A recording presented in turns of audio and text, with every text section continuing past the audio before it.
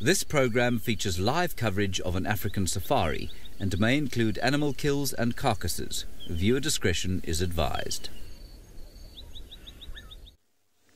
Hello everybody and good afternoon. How awesome is this? We're kicking off our sunset safari with, of course, an Avoca male. How awesome is that? Well, welcome aboard everyone. I am Trishala and I've got Seb on camera with me. And we are, of course, coming to you from Djuma Private Game Reserve here on the western fringes of the Kruger National Park. Now, do remember to interact with us and use the hashtag Safari Live on Twitter, or, of course, the YouTube chat stream to ask us any questions you'd like about these lovely Avoca males that we've got here. Now, we do have two. So we've got this guy right here, who's quite tired, as lions do in the middle of the day. Find a good spot of shade, although I think he could have done a bit better with his choice of shade, but maybe he wants a bit of sun on him too. He's absolutely beautiful, and I always love to spend time with the Avoca males because I think that they're absolutely majestic. Yeah, I agree. Oh, I'm sorry about my sound, or if I sound a bit funny, but I actually think that my mic has come out. Yes, it has. There we go. I'm sorry if I sound very funny, but I'm just going to fix this very quickly.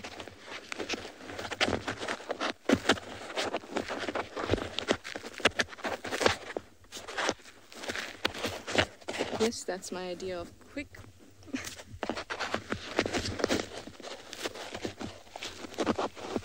I hope that will be better. Just give me... Hello, is that better? Yay, I'm so sorry, guys. But like I was saying, we're speaking about these Avoca males. So we have the one here, and there's one behind us as well. Well, not quite behind us, a little distance behind us. So I will keep up with them for most of the day, I think, today, unless they feel a bit too sleepy. But I don't want to lose them once the sun starts to set, you see.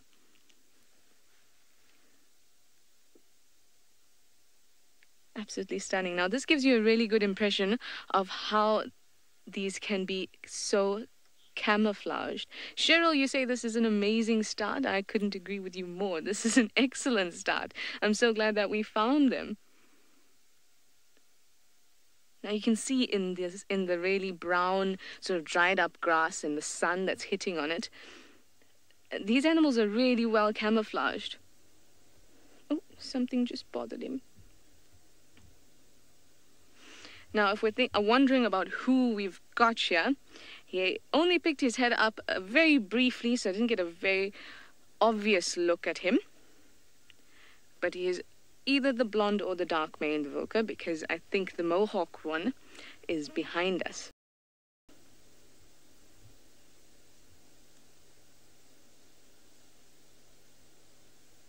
Look at the flick of the tail.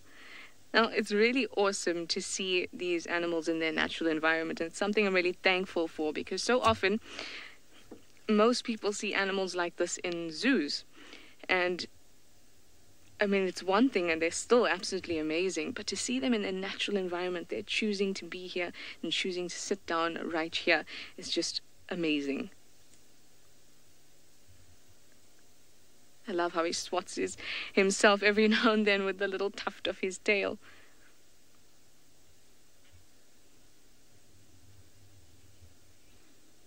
This is very exciting. I think I'm as excited as you guys are. I always love to see them, especially when you see their faces and you think, wow, what an amazing animal. Now, for those of you who don't know, the Avoca males are the dominant coalition in this area. And the lions that you may be familiar with, the Nkuhumas, which is the resident pride here, basically, kind of belong to this coalition. And it's three of them. We've got the dark-maned, the blonde-maned, and the mohawked male. And they were born in about 2013. And you can see that they have these nice, big, beautiful mane. Anyway, I'm going to stick around with them. Of course I am. How could I leave them? This is an excellent start to the show. Well, let me send you over to James and see if he can even trump this.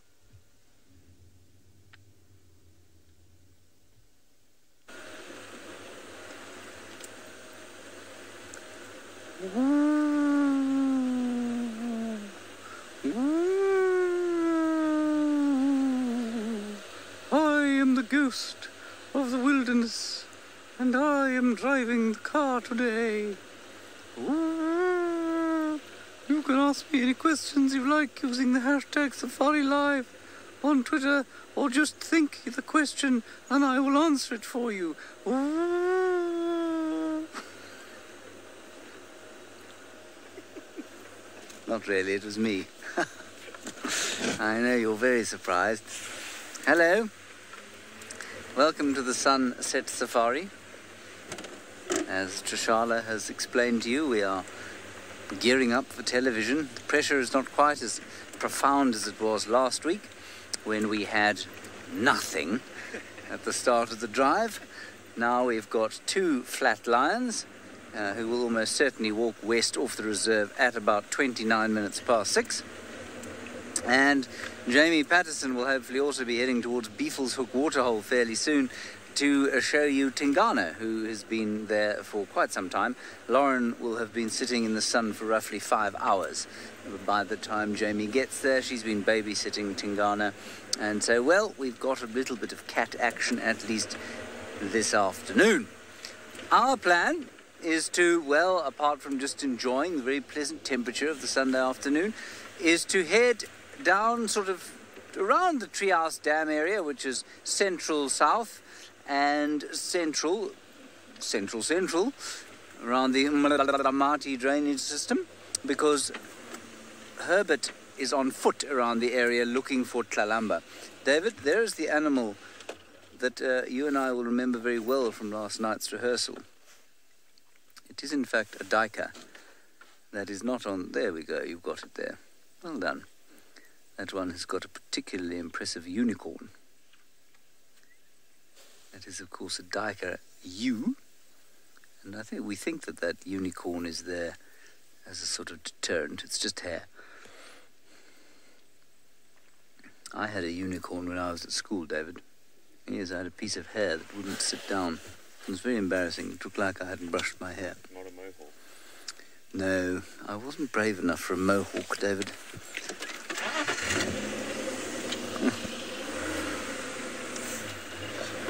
Right, let's continue along here. Charlotte's powerful voice is coming over the airwaves at the moment. So Rusty and Herbie were tracking Tlalamba over there. What? Oh. And the tracks came into that area over there, which looks like very good leopard country indeed. And so Herberto has very kindly offered to help us try and find her this afternoon. And we will do our best to give him a hand, which will probably mean we'll just drive around aimlessly until he finds something for us. That's not true.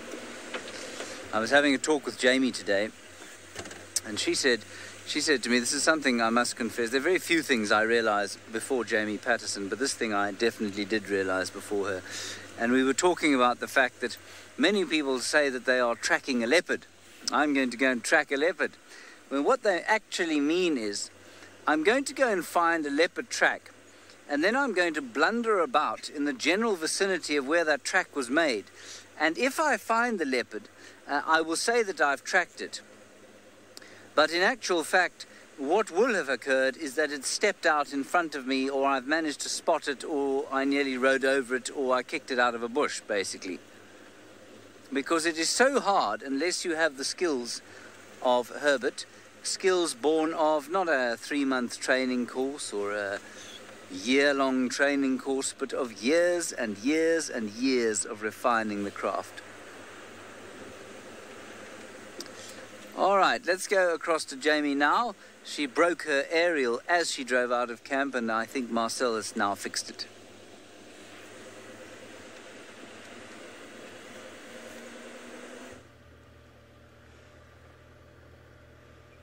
It is fixed. Many thanks to Marcel. A very good afternoon to you all. Welcome to my portion of the Sunset Safari. My name is Jamie, and this afternoon Craig is behind the camera. And we got off to a truly auspicious start. We were probably about 50 meters outside of the camp. I went over a bump, and the antenna went bloop. It was actually quite funny. It just kind of broke. I guess. It was probably more entertaining if you were there. It was one of those had to be there moments, but I thought it was hilarious. Anyway, it's wear and tear through years of driving over bumps or however long the antenna's been up there. And the plastic broke, but naturally because I was driving, you can imagine the jokes are going to flow for days to come until people forget about it. Oh, jeepers, squirrel! It made it back in the grass. Phew. My word, please. Don't add to the stress of my afternoon. It just bounced out almost under my tire there. Whew. My word. The environment is not being kind to my poor adrenal glands. And once upon a time, a broken antenna before a TV show would have driven me mad with sheer stress. But now it was just funny. Now I just laughed at it. Yes. Apparently James did let the cat out of the bag. Obviously, poor old Lauren has had to sit much longer than intended to babysit Tingana, for which I am deeply, deeply thankful. We're making our way there now. I'm still ages away. I'm just left camp now. I'll get there eventually. I'm not too worried. He'll start moving in the next half an hour or so. I am worried that he's just going to go bye-bye into Buffelshoek in time for the TV show, but at least you guys will get to see him before he does that. That's my standard TV luck. Lions, gone. Leopard, gone. So, you know. But, and also, of course, a big thank you to Sydney, who was the one who ultimately found him this sort of in the middle of the day today. We had relay teams. So I went out this morning as soon as it got light, and then everybody jumped on board and searched for animals from there. And of course, as we finished morning drive, we got the report that the lions had come wandering across onto Djuma. Speaking of which, off you pop across to Trishala so I can put my foot down and get to relieve Lauren.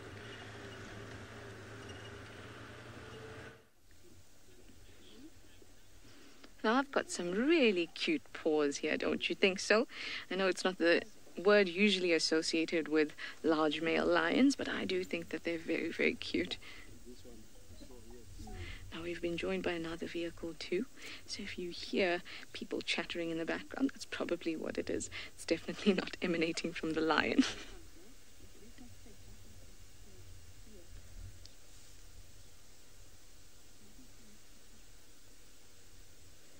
He is stunning.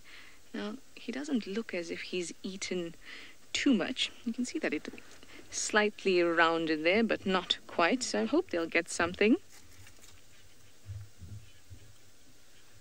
Robert, you'd like to know if there's another male coalition that's a threat to the evokers. Well, the only one I could think of were the Birmingham boys, and they have moved further south, so I doubt that they would actually come back this way, considering that they vacated the area. It's not as if the evoker males had fought for this territory.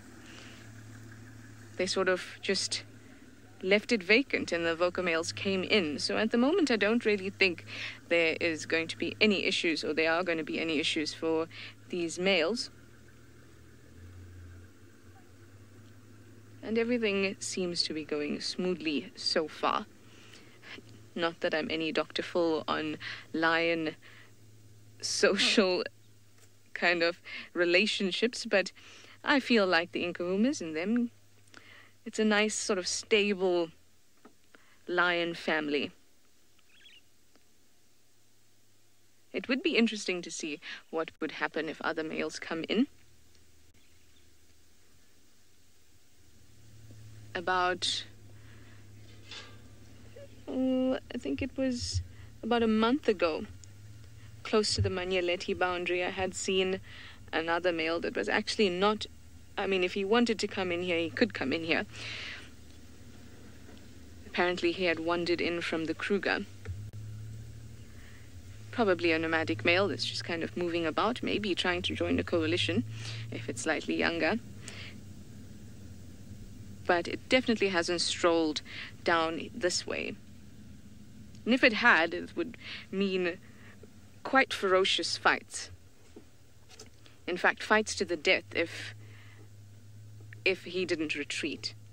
And you'll find that they may fight amongst themselves as well, between the evokers, as in within their coalition. They would fight, especially when it comes to around mating time, or even around a carcass they might. But when I say fight, it's more of a scuffle. They hardly hurt each other unless there is a major, I suppose. They have big differences. There's really no need to fight because it doesn't benefit them to be able to fight.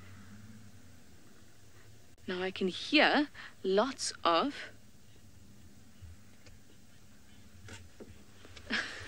Richard, you say the evoker male is your spirit animal right now.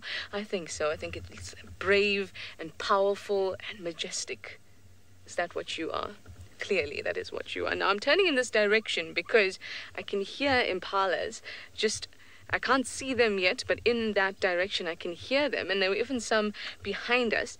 And they're very, very noisy, as usual, in the rutting season. But I thought that maybe it would get the attention of these guys. But clearly they're too tired and it is too hot. Although I didn't think it was that hot today. But maybe they just need a rest. They're not hungry just yet. Or they just don't have the energy to do anything about it just yet.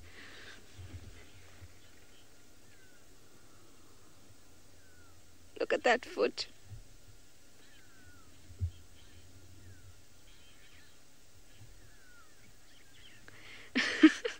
I like that. You say, I couldn't get the name there. It was Vob? Vov?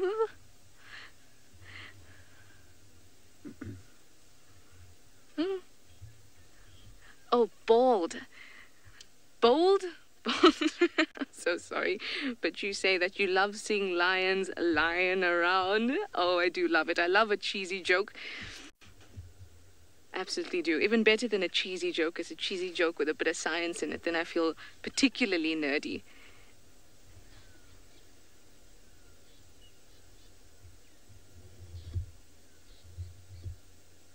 Very cute. So after this, I think I might go out and see what the other one is doing. Robert, you'd like to know when will we name these boys? Well, as far as I know, when it comes to lions, or really most big, high-profile animals here, we're not particularly involved in naming them on our own. So it has a lot to do with the other lodges that are around and all of that. It's not as if they belong to us. That makes sense. So for me, until the name comes along, we just kind of use descriptive names, like you would have heard: mohawked male, blonde male, dark-maned male. So we use these descriptive names, and it's really helpful because we can tell who's who just by the name. It just helps with memory as well.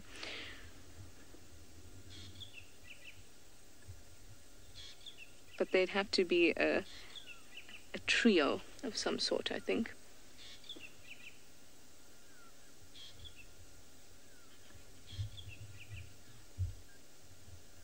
It is a beautiful day in the African bush. Look at that sunlight just creeping through. Birds are going. It is beautiful.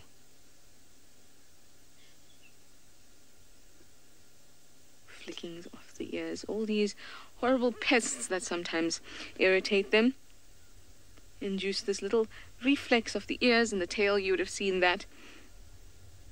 And it's the same way as you kind of automatically swat when something lands on you or scratch. It's almost just an automated response.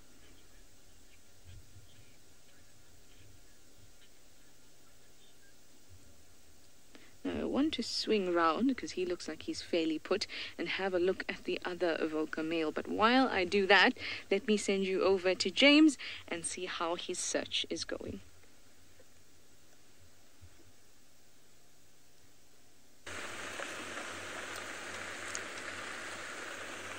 Well, it's not going too badly. I was feeling slightly insulted, though, I must tell you. Insulted I was feeling because not one of you has complimented me on my haircut. And I feel that that's not very fair. Not even David, who's on camera, even noticed I'd had a haircut. Which I think is very unfair. Anyway, I'll get over it eventually.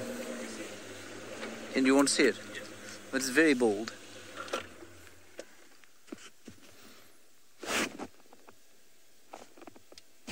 shiny, isn't it? It looks a little bit like Kojak. Little bit of fuzz on top. Oh, apparently I missed a spot in the back. Did I? No. Oh, yes, I did. There it is. It's not too bad. That scar, by the way, if you're interested, yeah, is when I fell on my grandmother's ashtray as a youngster. Yeah. Thank you. This is world-class safari, everybody. Don't get this on an ordinary game drive.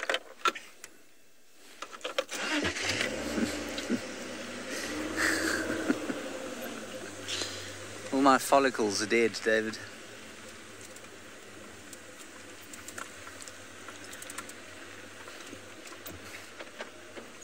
Andrew, you make a valid point. You say there's a difference between a shave and a haircut. Yes. Yes, I think that's fair. I suppose I've had more of a shave, haven't I? That's what I do with the shaver. Right, so we've had an update from Herbie, and Herbie has found some more tracks. Those tracks are heading towards the sort of area to the south of quarantine clearings, which are just south of the camp, just next to the camp. So possibly heading towards the waterhole here by way of avoiding the hyena den. But possibly just hunting. I think she's just hunting. And I think that if you keep your eye out on the dam cam, that's going to be your best bet for chances of Tlalamba. But we'll keep trying. There's also little giraffe calf tracks here.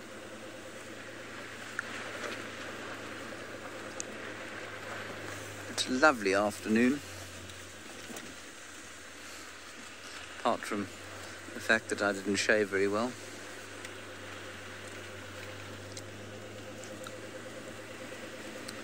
Anyway, we'll also try and find some other interesting creatures. There's something on the top of that termite mound. I think it's another piece of termite mound. Yes, look at that, David. Gorgeous top of the termite mound. Huh. Thank you, Mr. Nomandris. You say, the bald and the beautiful. Am I the bald and is David the beautiful? I'm not sure that I'm happy about that.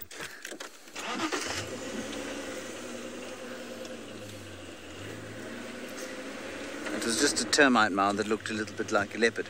It was around here, I'm not sure if any of you remember, or I'm sure some of you remember, that we had Tundi and Tlalamba together. And, no, we didn't, sorry, we had only Tundi. And Tundi was looking for Tlalamba, and she spent about 2 hours sort of calling and calling around here, and we thought perhaps that something terrible had happened.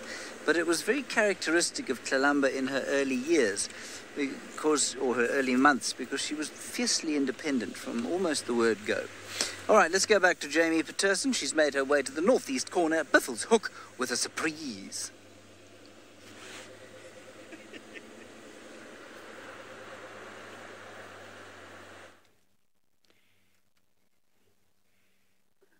I have made my way to Biffle's Hook, but look what we've got here. It must be James's Misty Honey Badger, only it's no longer Misty. How cool is this? Sorry, Tingana is here, but he is currently settled down on the dam wall and he's not moving. So obviously we are extremely excited about this honey badger that is currently drinking from one of the mud puddles.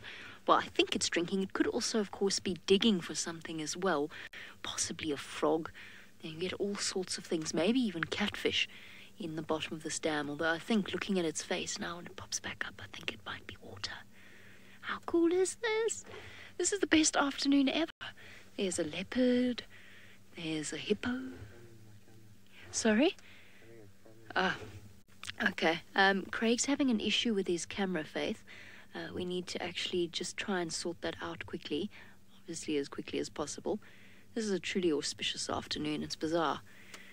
Oh, hello. Okay. All right. We'll be back shortly, guys. We're going to send you across to Trish while we problem solve the camera, and we'll be back, hopefully.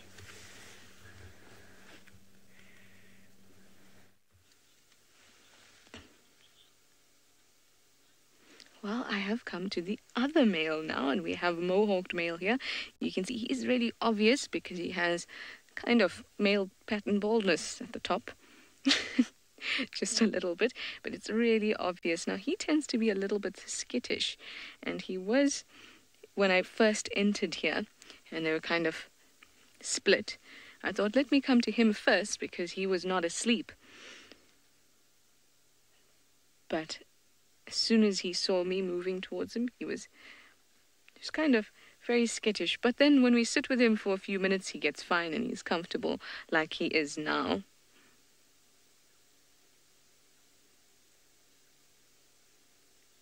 It's always nice to have a lion that's awake in the day. But you can see that he's very sleepy. You look very tired, boy.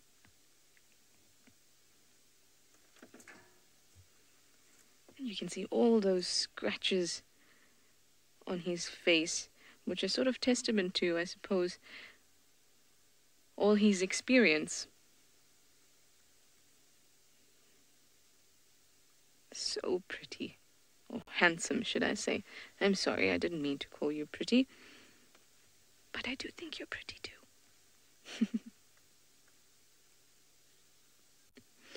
Very lazy lions, as you can see. But I do hope that in the evening they will start to be on the move. They'll probably be on the move slightly earlier these days because the sun is setting earlier and the temperatures are lower.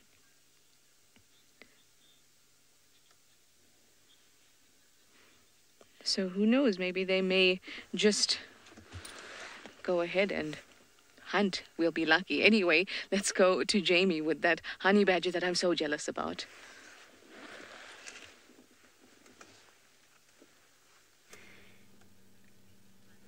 We don't want to miss a moment of the honey badger, unfortunately. It seems as though Craig has managed to sort out his camera issues. This is so exciting. I haven't seen a honey badger in forever. And I always enjoy them. They're one of my favorite animals. Just obviously, I think most people feel this way.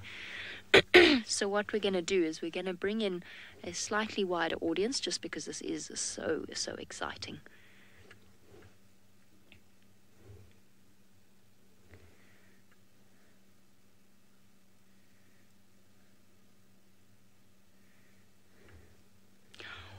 Welcome to a truly unusual sighting at this time of day.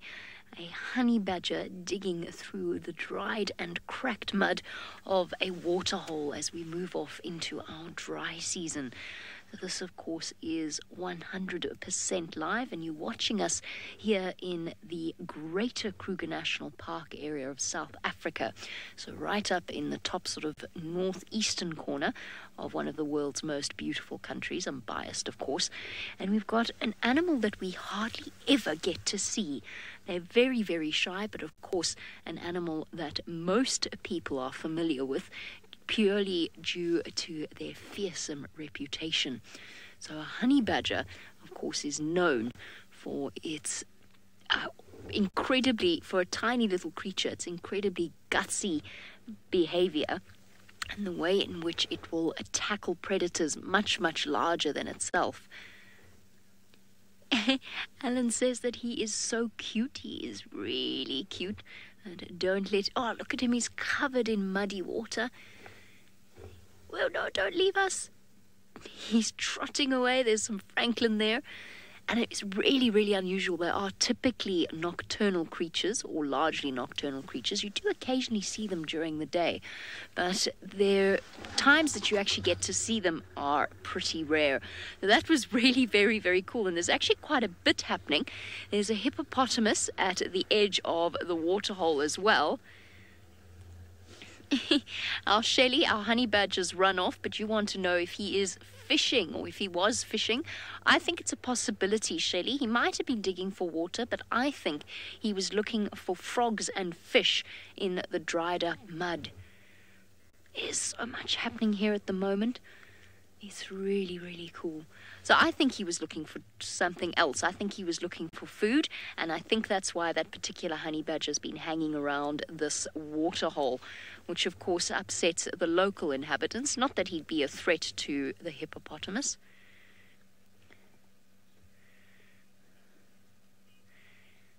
Yes, Susan, it is. I'm pretty certain that it is the same honey badger that we saw the other day. This hippo's a little bit upset.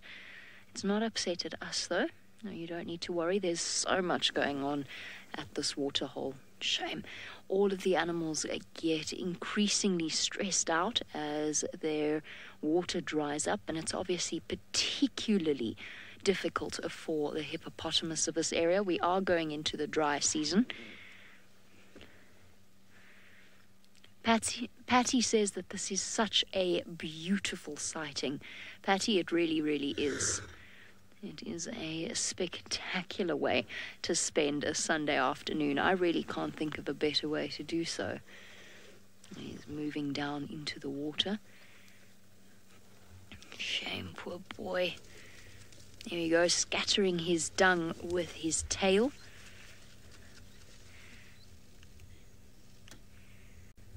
Now remember that you can also ask your questions as well in the comments section.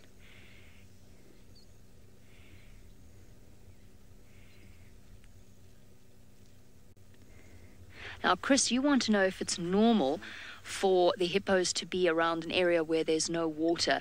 At this time of year, Chris, yes, it is. It really is, because there are certain areas where the water holes have retained a little bit of water, but they are chock-a-block full of hippopotamus at the moment. And for bulls, the males, like this one, it becomes very difficult for them to secure a spot in a place like that. So as a result, males that aren't able to compete with other males will actually need to move out to other areas. Now, I'm going to have to do some shuffling around in a moment, and I'm probably going to have to move and turn around.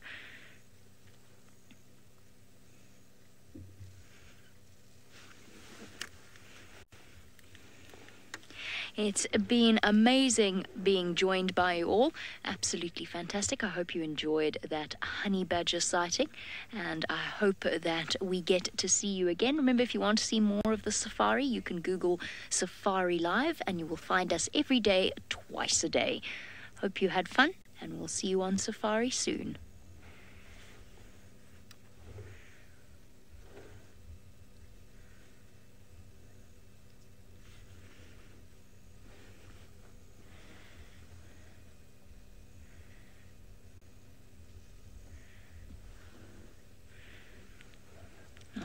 Guys, obviously Scuba Steve is decidedly unsettled by all of the activity that's going on in the water around Tingana. So Tingana's lying on the dam wall. You can't see him from where I'm parked at the moment, but there are other vehicles here, and that's actually what is causing Steve's response, and that's why I was sort of getting a little bit nervy there at one point, because one of the vehicles is not trapped down there, but one of the vehicles is down there, and it's obviously he's now come down out of the drainage line. He wasn't in the water when the vehicle made its way down there, but he's now popped out of the bushes, and he is discomforted.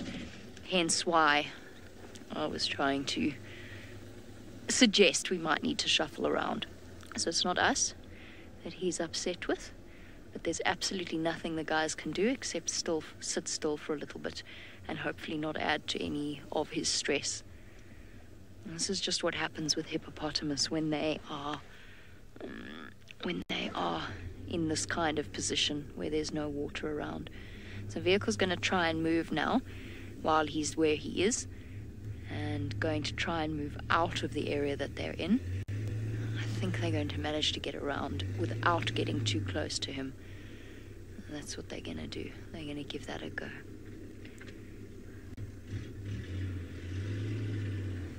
Alright guys, while we try and sort this all out and I get you back into position to see Tingana. How cool was that? We saw a honey badger as well. We're going to send you across to Trishala, who is still with her lions.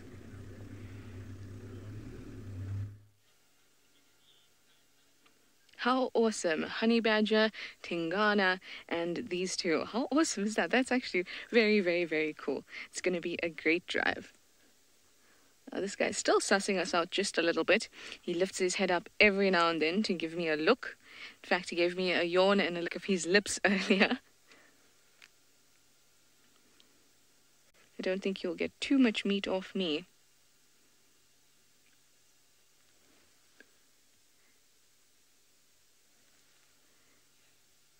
Oh, there you go. There you go.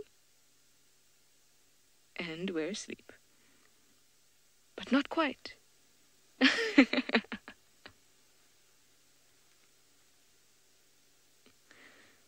Oh, he looks quite...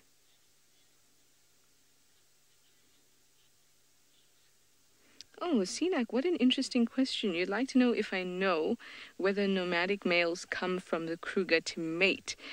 I really wouldn't know. I mean, a female in estrus is going to mate with any males that are around. But the problem is, you don't want these males to find out, basically. So the potential for it to happen is obviously there, but I don't know if that is the purpose of them moving out, or just simply because they're nomadic males, they're constantly moving. But that's really interesting. It'd be nice to be able to actually monitor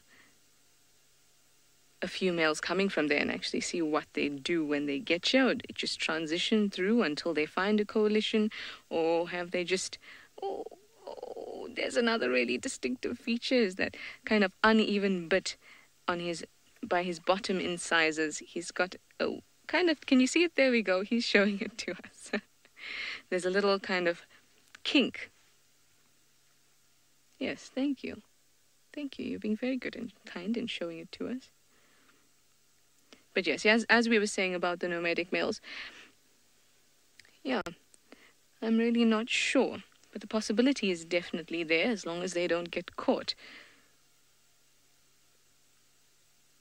I wouldn't want to be caught with one of these people's ladies. Look at them. They're going to smash anyone else that comes in.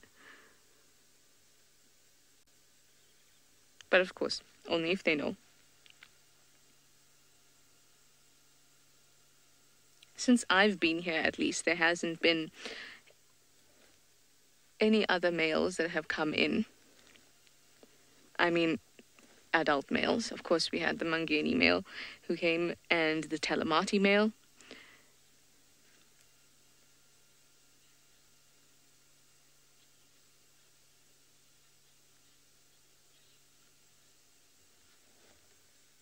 Oh, Linda, you say if we look closely at his nose, we'll be able to see the letter A for Avoca. Well done, Mr. Lion. You have labeled yourself very easily. So you can see now exactly why this is such an easy one to ID, because now that we know he's got an A on his nose, hopefully he'll show it to us.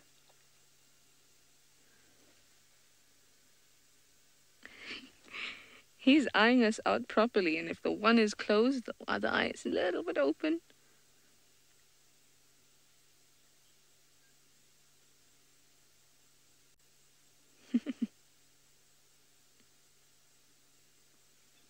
He seems restless.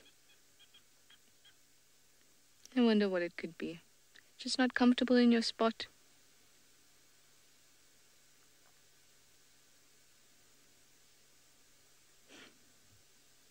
Every now and then I can hear him when he kind of, with his tongue in his mouth. Hopefully he'll do one slightly louder just now so you guys can hear it too. Oh, he looks adorable, slightly curled up there.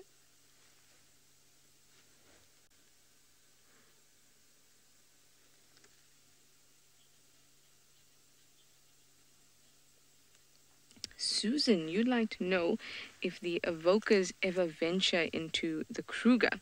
Well, the Kruger is actually not that far from us. The boundary for the Kruger, it's just kind of beyond Buffelshoek and Manyeleti, I think. And as far as I know, these guys actually came from the Timbavati. So I'm not sure that they had needed to cross into the Kruger, or whether they venture there because they can. But considering, like I had said, that there were other males around in that area who had already come in or come out of the Kruger towards the side, even though not very closely, I think that would deter these guys from being on the property at the same time, or being in that area at the same time as those other males. You see, even though animals do fight and they do defend territories quite fiercely, they don't want to be injured, because if they're injured, it means that their fitness goes down.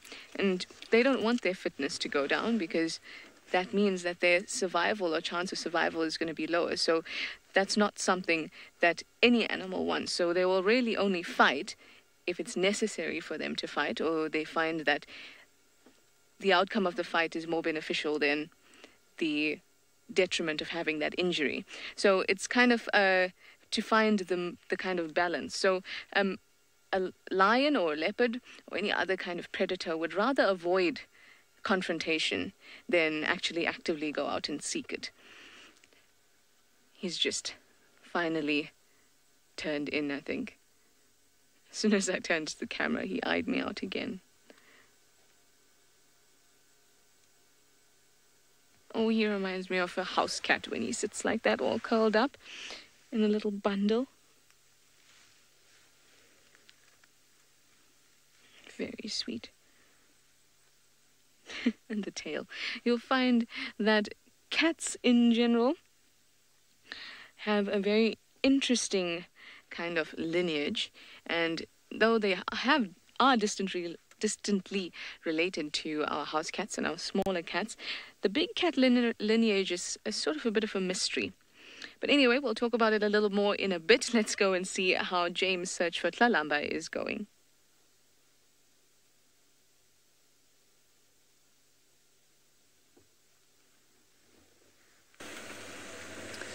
Not well is the answer to that question. Not well at all. Roberto has continued to find more tracks, but he says that she's hunting. And that means she's going up and down. Or in local parlance, if a tracker is talking to his ranger who doesn't speak correct Shangaan, he'd say, Mingonzo mienza lo up and down. And that's what is going on. So they're going up and down because she's hunting, looking around the place, turning around, walking back the way, having a second thought, hearing an impala there, bird call there. And so it's not easy to follow exactly where she's gone. Never mind though, I know that all of you are very concerned for my efforts, but I shall prevail. I believe so today. And David's efforts, of course, when he is not feeding his face with biltong. Biltong, a South African delicacy, otherwise known as survival rations in the rest of the world, and as jerky. We've been through many times, I think we've been through South African cuisine. Oh, unfortunately, because I don't have any animals, I'm going to be kept to a minimum length of segment. So we're going to go back to the leopard, because that's actually something worth looking at.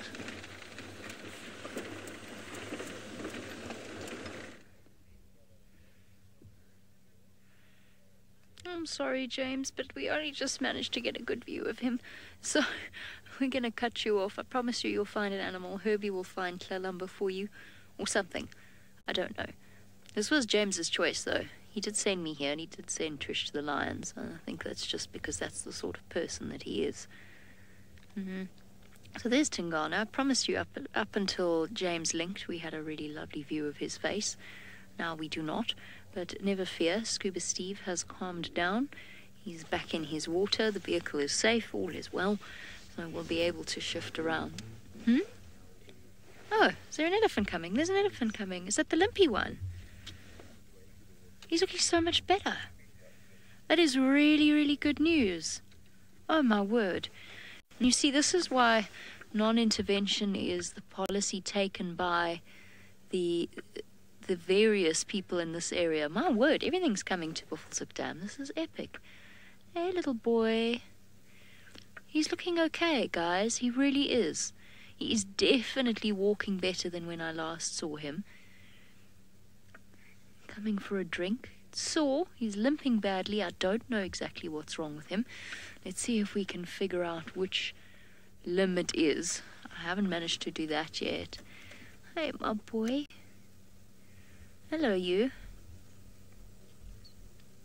So he's walked all the way from where James saw him yesterday to Buffelshoek Dam. I think he's going to be okay. Left front.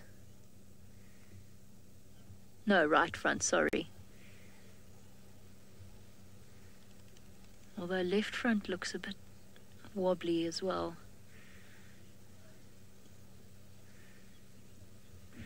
Ben says that he is so happy to see that he is doing so much better. I know, me too. I'm really relieved. You know, it's always a difficult thing, although he's going to now have to try and get around Scuba Steve. I don't think Steve's going to let him drink. I really don't. Already he's starting to snort at him. Oh, shame. And he's smaller than Scuba Steve. He's going to be intimidated.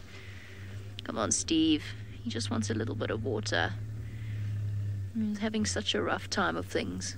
Here you go, little one. There we go. A bit older than I thought he was, which is also good news.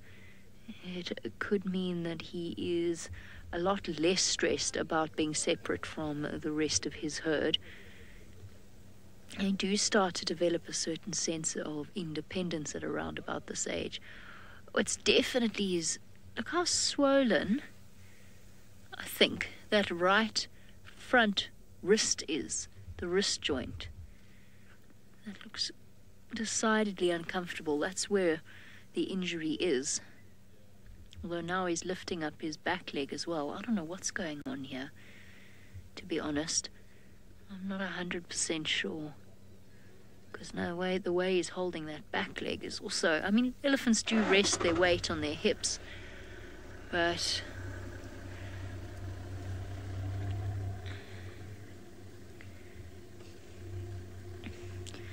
Giraffe Girl wants to know if it could possibly be from a snake bite.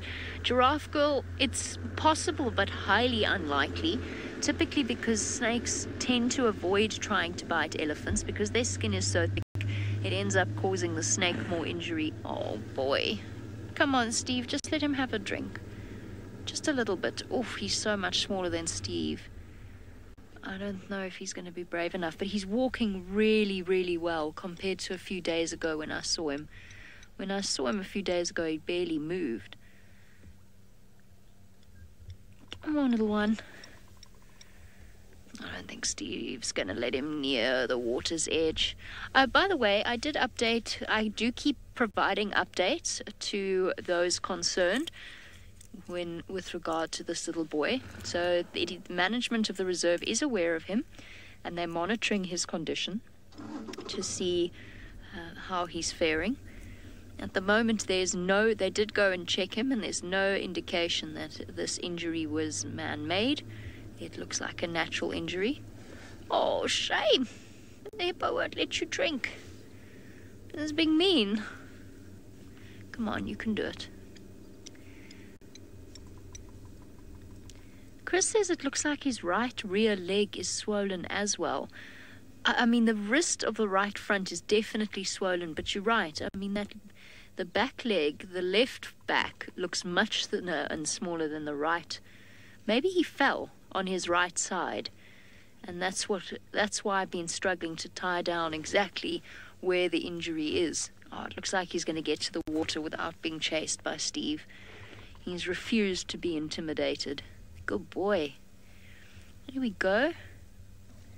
Oh, yuck. Didn't like that very much. Pulf. A bit of cleaner water there. Elephants are notoriously picky.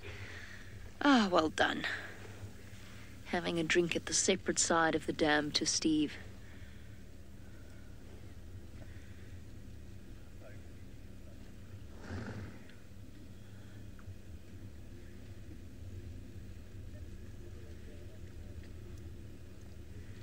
He is looking a little bit thin.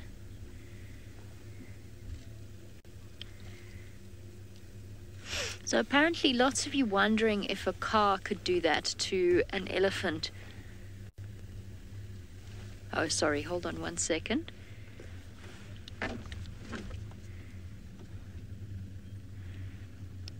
Yeah, AFM guys, I've been trying to follow up. I'd like to make my way in.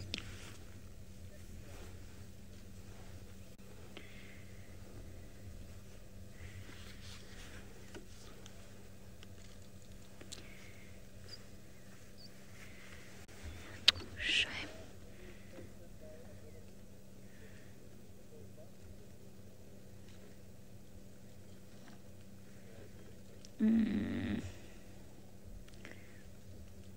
He is thin. Oh, sorry, I was answering a question about the car. It's possible, but it is highly, highly, highly unlikely.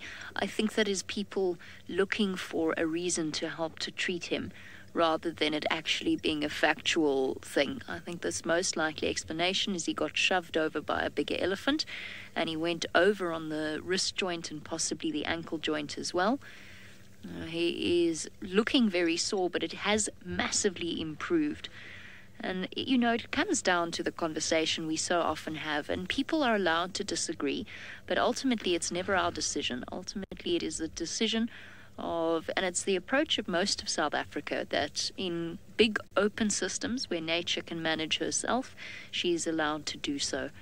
And a far more likely explanation, look, if there'd been obvious evidence of a bullet wound or a snare around those limbs, then he absolutely would be treated. But also bear in mind that if it is a fracture or a break, there is actually nothing anyone can do with elephants. Oh.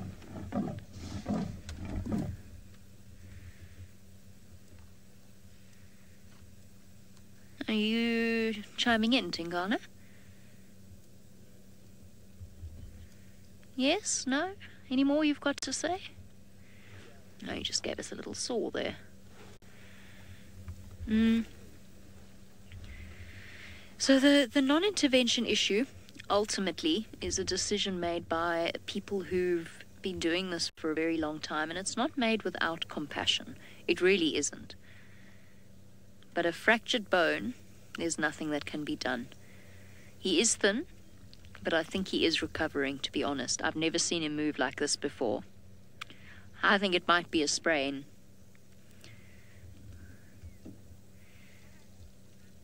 Now, Mackle wants to know whether or not this poor Ellie could get sick from drinking this water. First of all, Mackle, welcome. It's lovely to have you on board. It's not a name that I've heard before. Secondly, no. The digestive systems of these animals and their immune systems are such that it takes a lot to actually upset them and to make them ill. So no, he won't be made ill by that. He is absolutely fine. Look, elephants are picky. If they have the choice, they will, oh, shame boy, they will definitely drink fresher water. They often dig for water as well, but it will not make him ill. You'll see as you continue to watch these live safaris, we've seen all sorts of creatures eat as well, the most unimaginable things. Green carcasses with maggots dripping off them. Sorry, I don't mean to put you off watching. I realized as I said that sounded quite revolting, but my intention was not to chase you away. But no, he won't get sick from drinking this water. There will, however, be no water in about a month's time, and then it becomes more difficult. He's going to have to recover soon so that he can start covering larger distances to get to other water. Definitely walking better. Not a big snort. Where's this leopard gone? I've lost the leopard. Hang on. I think he's snorting at the leopard. Where's the leopard gone?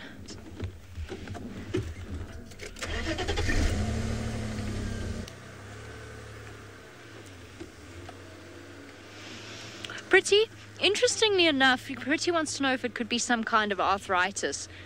Look, he's a young elephant, and I only know this from working at Safari Live actually, the only times that you find elephants with arthritis is when they have been living in captivity. There is something, popcorn, leopard urine, popcorn scent. The only time that you find elephants get arthritis is if they've been living in a circus or a zoo, and they haven't moved about enough. Where's he gone, Craig? I can't see him. They're all looking this way though, so he must be just below me. Is he walking? Oh yes, there he is. Which way should we look? Elephant? Okay guys, there's a good chance my signal is about to disappear. I'm going to give you a brief look at him quickly, because we can see him now. And then I'm going to have to loop up and around to get to where he's moving to. So while I do that, off you pop across to Trishala, who is still with the evoker males.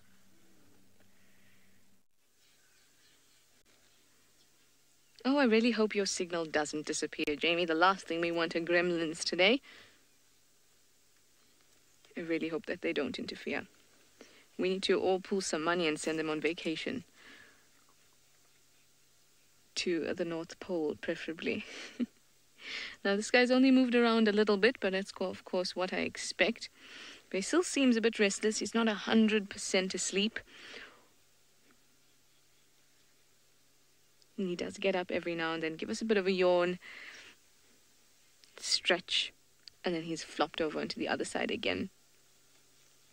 Now, we were talking about how the big cat ancestry is a bit of a mystery, or sort of nobody has been able to find too much fossil evidence for them.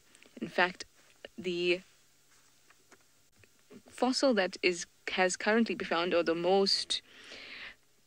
fossil that most closely resembles modern day lions, it's from about 2 million years ago in Tanzania,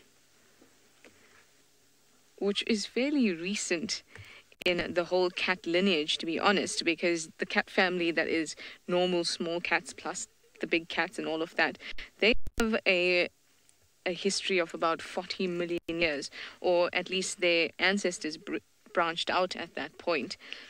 But these big cats, they have sort of a gap, so we don't really know what the kind of missing link between the small cats and the big cats is. There was also a fossil found that was 3.5 million years ago, also in Tanzania. And those ones are the ones that I'm saying resemble this cat particularly, or resembles big cats particularly. So they are a bit of a mystery. But some recent work has actually pointed to an extinct animal now called Panthera blythii, which was found probably about 4.1 to 5.9 million years ago.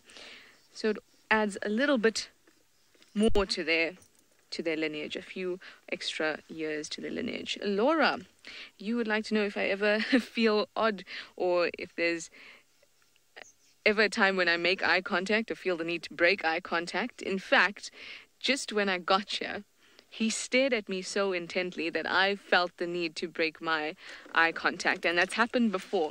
Not really with, well, it has happened with the evokers as well, but not intense like this was, because his eyes were bright orange and had the sun coming in on it, and then he was staring at me. But the last time that it happened was with Tingana, and he stared at me quite intensely, and I had to actually avert my eyes. It's a creepy thing. It's almost as if you feel safer if you don't look, in a weird way, but in the same way, when you look at them, then you have this kind of connection. It's a weird thing, but I love it. Makes you feel alive.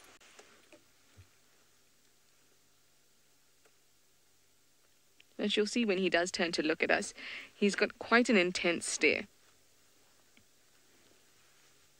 Even when I've taken photographs of them, he particularly has a very intense gaze into your soul, almost.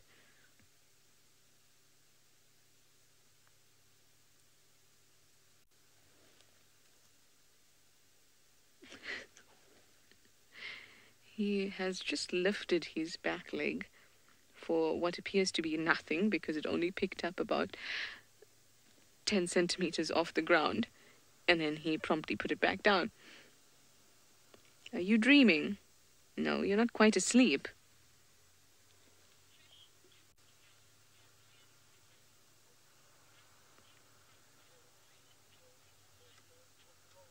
Puma, you'd like to know if I know where lions evolved. Well, interestingly, we've always kind of assumed that they evolved in Africa. And that would be a pretty safe assumption considering how well adapted they are and how they've kind of taken over in terms of being the top predator or one of the top predators. But the recent work I was telling you about, where in the Himalayas they found this Panthera blythii, is actually pointing to central northern Asia as being where they had originated. So it's quite different to what we first expected, but in that area, apparently their lineage, or at least we have evidence for their lineage, at about 10.7 million years. So it's quite interesting to see how they have primarily kind of stuck around in Africa, or they have been very, very successful in Africa. I always find it very interesting to think about how these animals came about and why they are the way they are. And so much of it has to do with the ecology. It's not just the animal. It's about the environment and all of that as well. Anyway, I did tell him at the top of the hour I will be going to his brother and going to go visit him. So it is the top of the hour. So let me move on and go to the other Voca male and check on him. In the meantime, let's go over to James and see how his search is doing.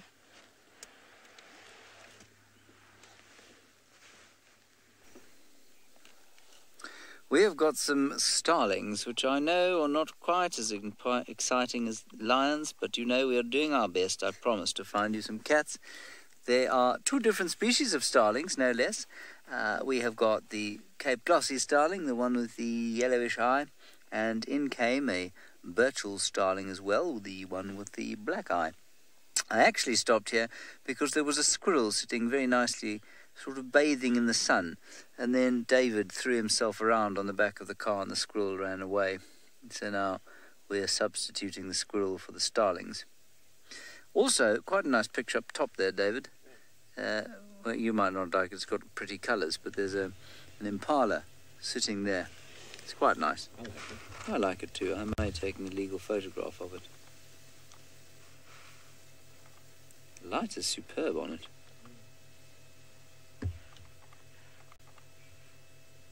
Oh, even Faith thinks it's very beautiful. That's good. Thank you, Faith. We do what we can, you know, for the cause. One of them is going... The other.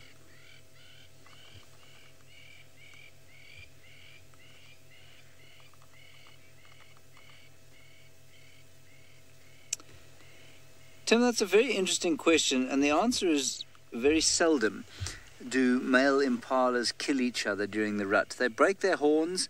I've seen a couple of eyes that have been stabbed out, which is quite unpleasant, but I don't actually think I've ever seen an impala that's been killed by another impala during the rut. And if you see them having their fights, that's quite surprising. They do have some fairly vicious confrontations. Yeah, and I'm sure they get nasty headaches. But they don't seem to actually ever kill each other, which is very interesting.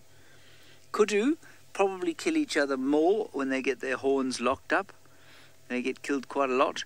Waterbuck apparently are responsible for the most antelope deaths, conspecific and caused deaths.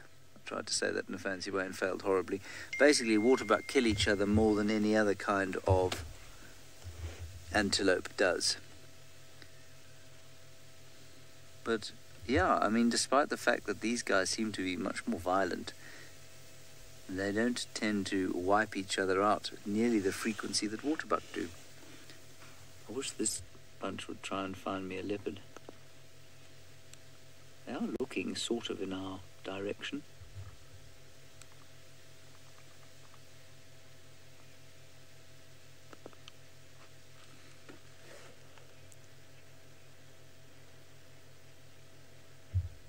Oh, little swift, there are hundreds and hundreds of greater blue-eared glossy starlings on Juma.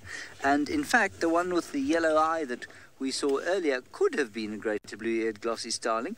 I didn't hear it call, and if you don't hear it call, it's very easy to confuse them with a Cape glossy starling, and in the light that we had, it could easily have been a greater blue-eared glossy starling. We get both of them in abundance around here. So absolutely, you're obviously a bit of a birder, and for sure we get them. They make the easiest way to distinguish their calls. Well, I find it the easiest way. I've actually never met anybody else who knows what the hell I'm talking about, but I'm going to try and tell you. The greater blue-eared glossy starling has got a sort of bubbling call, if you like. And no, it doesn't. The Cape glossy's got a bubbling call, and the greater blue-eared glossy starling has got a kind of whiny call. It goes, wah. So I like to think of it saying, blue, blue. While the Cape glossy starling's gentle bubbling call sounds like Cape glossy starling, Cape glossy starling, Cape glossy starling. So now I'm sure you'll all definitely be able to identify the difference. Not so, everyone? Good. Nice picture there, David. David's taking a nice picture, don't you think, everybody? Fascinating, actually. I might take a legal one myself. So naughty. Mine is obviously not nearly as pretty as David's. That's because David is a professional.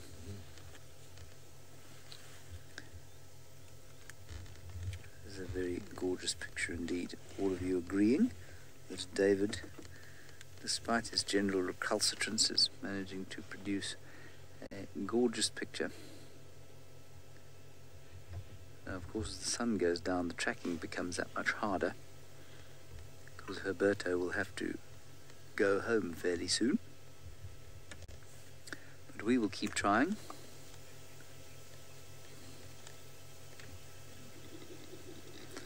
All right, Trishala is on shift with the two evoker males. She's moved from one to the other.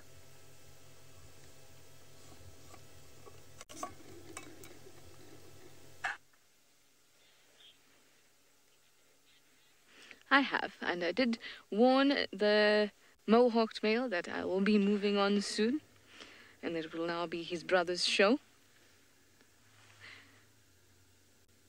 Now the vehicle has joined us again, if you can hear the engine in the background. So everyone wants to get their eyeful of these guys. Now, like I was saying before, I really hope that they'll get up a little bit earlier on the hunt, because of course of the temperature and the length of the days now. The darkness that's coming is slightly earlier. Oh, hello.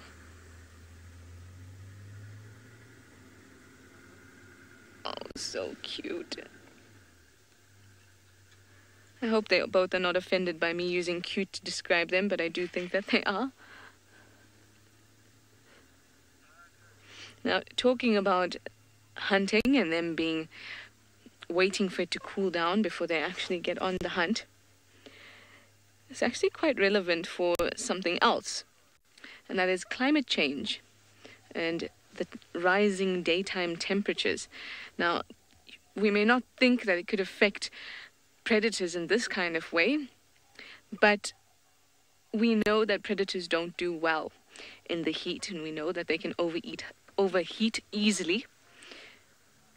And if it is hotter in the days, during the day, then the time that they can actually invest in possibly what they would have hunted, even if it was towards the end of the day or just when the sun is, that'll be affected. Maybe even those times when they may be active are no longer good enough for them because it's too hot. So that's actually an implication of global warming that we don't often think of. And especially for wild dogs, this can be very true, because they will hunt in the day. And when they do that, that time that they can invest in hunting is really, really shortened. Not only is it shortened, the intensity of the heat while they are on the hunt for those few parts of the day when it is cool enough is still going to be higher than they would normally be exposed to. So there's also those type of things to think about.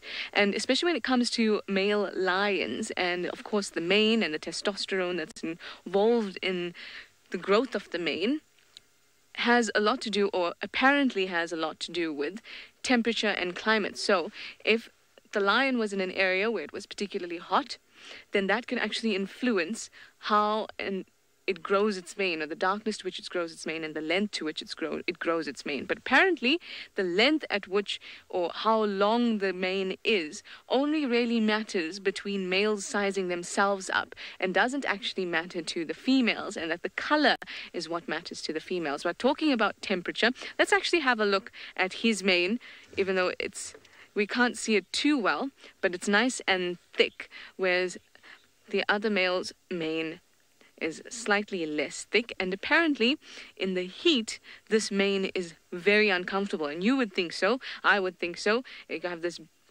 horrible, really big scarf around your neck constantly, but that means that females think you can deal better with the climate than the other males do.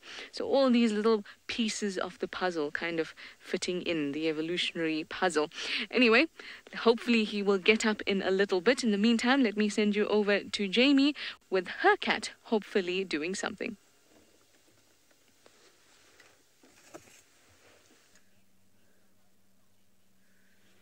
Of course, Tingana doesn't have a mane, but he is still intimidating in his own right. He has a dewlap instead, which is a massive sort of pouch of skin that extends from his jaw right down to his chest. And right now he's fixated on something in the bush. I think he spotted some impala, and he is definitely in need of a nice meal. He's not the chubby Tingana that we are so accustomed to seeing. His ever-present limp is there. It was worse when he got up earlier. It's now sort of stretched out and warmed up. But life is about to get quite difficult for us, because he is definitely interested in something in this vegetation. His ears, of course, far more powerful than ours. He's obviously picked up the sound of movement. It doesn't necessarily have to be impala. I went quiet there just to listen because I thought I heard impala rutting. But I think it is a sign of his age that he is looking so thin during rutting season, because it really is, it becomes so much easier for the predators to catch themselves male impala, that you don't generally see thin-looking leopards at this time of year. Maybe he's just had a run of bad luck, I suppose. But he's been absent enough that I thought he was on a kill. Okay, let's go catch him. I'll catch him, obviously. For our new viewers, I'm not going to go and grab him. This is good. South is good. We like south. South is away from Buffelshoek. Where are you going? Onto that termite mound.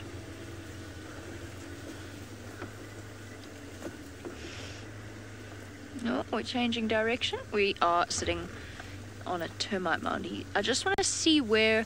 I'm trying to see what he's seen.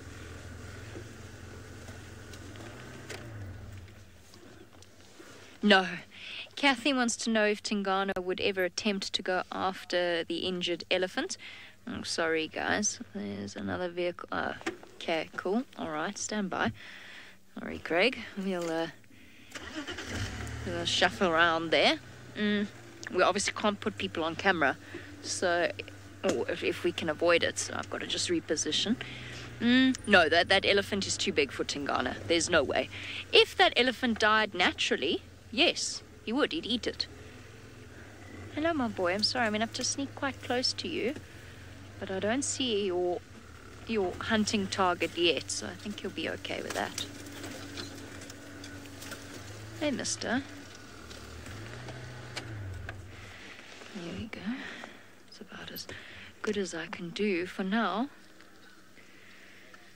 I wonder if he's found a warthog burrow, if that's what he's heard summing in these holes. That would be exciting for tonight. So while I speculate, poor James has been doing a lot of speculating. It hasn't necessarily worked out in his favour yet.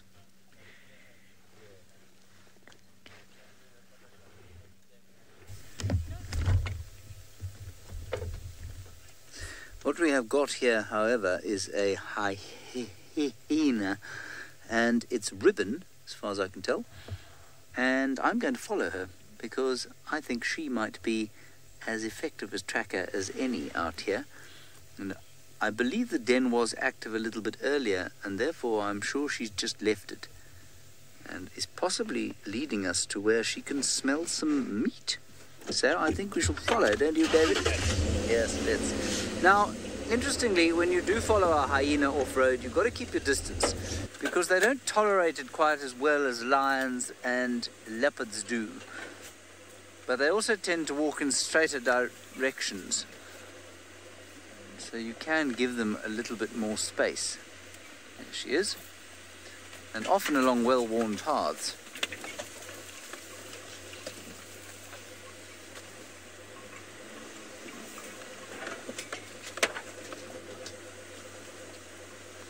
So let's see where she takes us.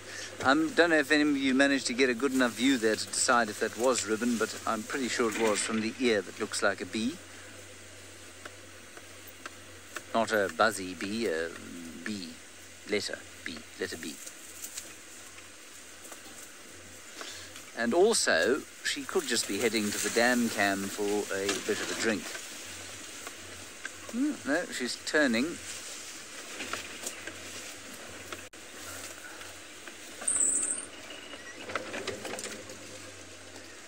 Because I don't think a hyena would ever intentionally lead us in the wrong direction, no. She felt threatened enough and we were near a den and she thought we were after her, maybe she might. She's definitely smelling something. Look at her. See? Oh, here we go. Here we go. She's picked something up on the wind. Hold on tight, everybody. David, where'd she go? She go to the right there? Yeah, I got her. You've got her, have you? 1 o'clock, going at high speed. Oh, this is a nasty patch of ground with some dirty stumps. There she goes.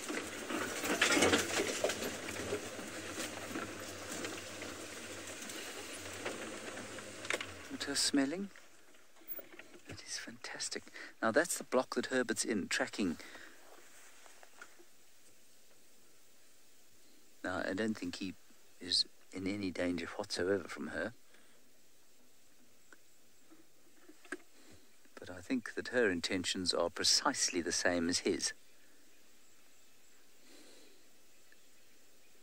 Isn't that amazing? Let her turn her head to the little breeze there.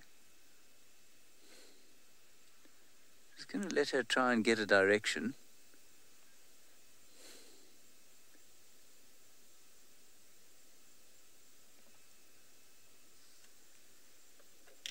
Okay, let's carry on. She's running now. Oh, she's going straight into the block, everybody. This is going to get a bit rough. You can see her running off here. Oh, yeah. You see her there, Dave? She went up there towards the left.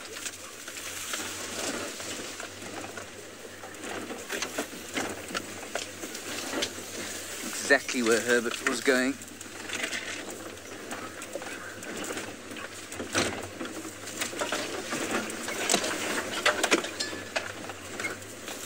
Alrighty, we're going to hand you back over to Jamie while we try and figure out what's going on here. Very exciting stuff.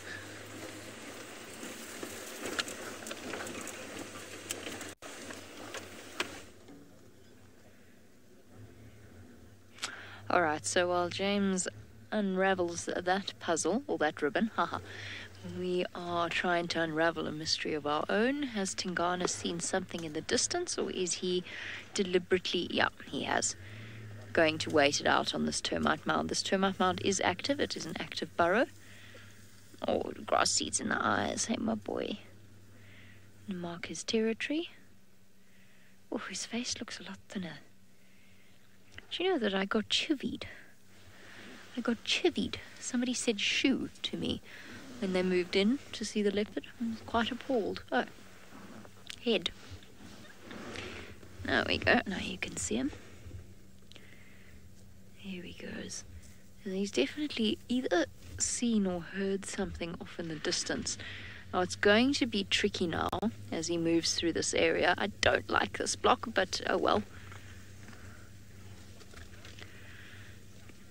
Now, Lauren, you want to know if the female leopards will find the larger dewlaps attractive? No, not necessarily, but biological selection will favor males with a larger dewlap because it means they can get an ideal territory that a... Hold on. I just got to make sure I don't lose him. So just bear with me. Oh, spiderweb, Craig. I'll save you. I didn't save you, I'm sorry. I did my best. So they'll obviously be able to compete. Generally, a bigger dewlap means a bigger sized leopard competes for better territory, meaning that... No problem. Meaning that they, therefore, are potentially attractive to females in this area. But to be honest, females are attracted to a male. And, oh, there he is. There's a hole there. That's what he's after. Let's go have a look. Sophie, sorry. Really struggling to concentrate on everything happening. So a female leopard will mate with any possible partner because that will ensure her safety of her cubs. Okay, while I get into position here, let's go across to James, who, by the sound of the Game Drive radio, has found something potentially interesting.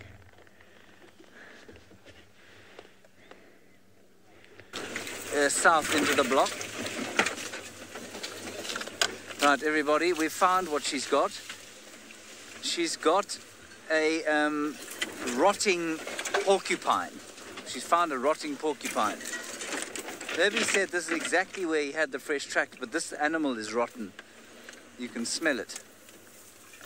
You can't, obviously. You're quite lucky you can't. It's unbelievable.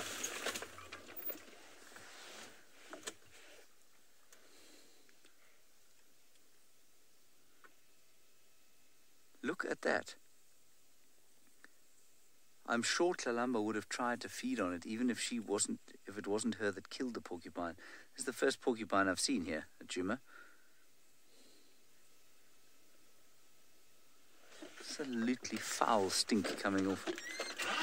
How's that? Isn't that amazing? So this is Ribbon. Now, Ribbon is not a high-ranking member of the Djuma clan, and so let us see if the theory plays out, that the lower rankers will not take food back towards the den, and indeed she's not heading anywhere near the den. Just to also keep a high lookout for the possibility of Tlalamba being right around here. Yeah, no, hyena, if you manage to eat that thing, I tell you what, you've got a stomach second to none, because the odour coming off it is profound.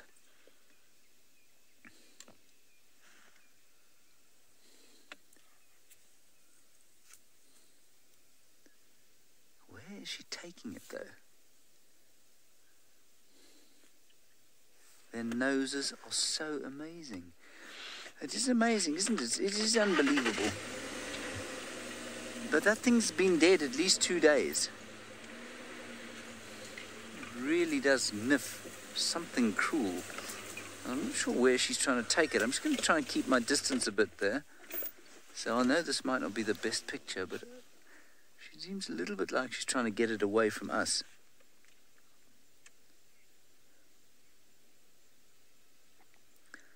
Oh yes, Tim, the quills can still hurt her for sure. The only difference is, of course, that they are not attached to them. Well, they are attached, but they are not attached to working muscles, which means that the porcupine cannot sort of face them and make them stiff and point them at the hyena, and she's also can't back into the hyena. She's having a full go now.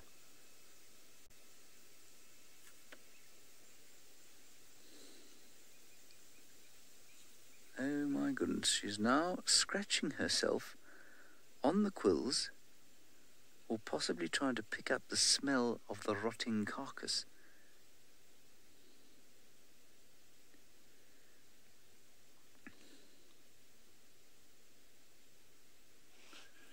Glad it's not my dinner tonight, David. I'm going to try and get us a little bit closer so we can at least get a slightly better view.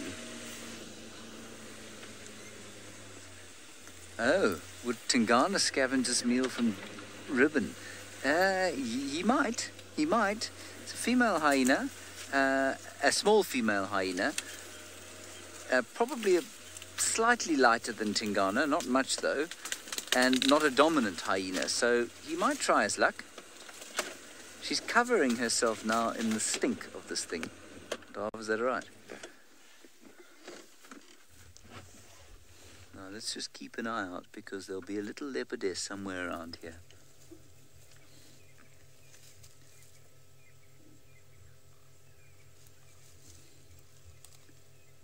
Absolutely astounding. I mean, I'm assuming that that's the porcupine's blood and not her own.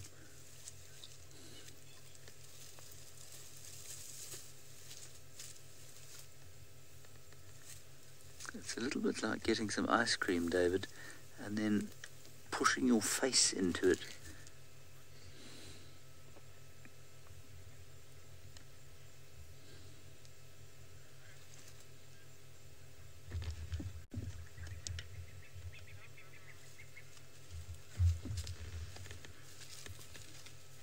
You're going to leave it there? You're just going to leave it?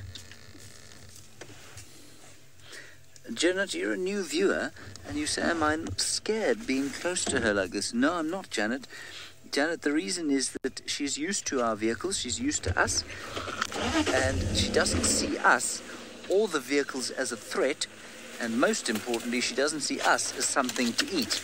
And nor, apparently, does she see that porcupine as something to eat. I'm going to leave the carcass there, because I want to follow this hyena. I think she may well lead us to our ultimate goal, which is Tlalamba, of course, or Tundi. Fascinating, wasn't that incredible? So, like I say, I wonder if Tlalamba didn't kill that porcupine and then reject it because it was too difficult to eat, and then it's been rotting for 2 days, at least. Getting dark now. See if she goes back towards the den. The den is down off to my left-hand side there. And she's not going towards there. She's going back sort of towards where she found the carcass. I can smell it. In fact, we're driving exactly on our own tracks here. She might just be going for a drink. Woof, that's quite a niff.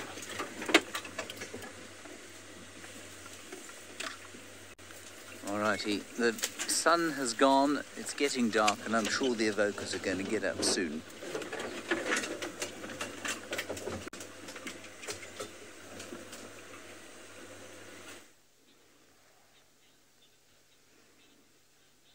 I'm sure they will, and I really hope that they do. And I have a feeling they will, because I think they're hungry.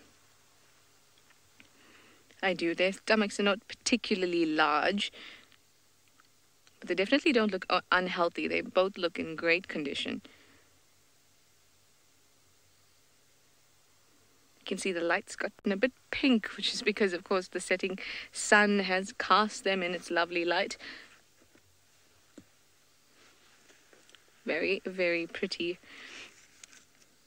Now, we were talking about manes, and we spoke about the testosterone influence on the manes of the males. Now, typically, only males have manes, but there have been a few incidences of females having manes as well.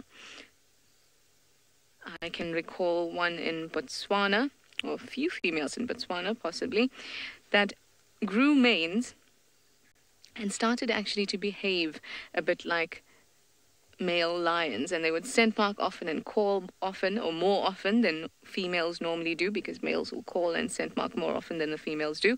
And it started to behave in that way. So that sort of tells us that there must be quite a direct link between having the mane and the amount of testosterone in the animal. In fact, there was another example. It was in South Africa, but I can't recall where exactly. And there was a female that had a mane as well. And it was found that she actually had an issue with her ovaries, and she was producing more testosterone. And after she had sorted that out, or the vet had sorted that out, she returned to normal lioness behavior, calling less and scent marking less. So there kind of gives us the direct link between testosterone and the mane. But of course, there might be a lot more other genes and chemicals that are influencing it. But for sure, testosterone does play a key role.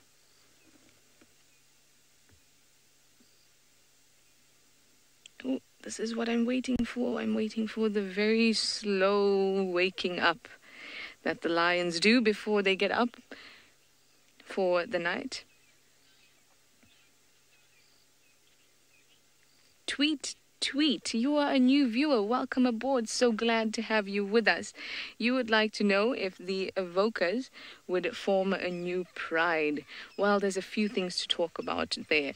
Firstly, males like the evokers, they form coalitions.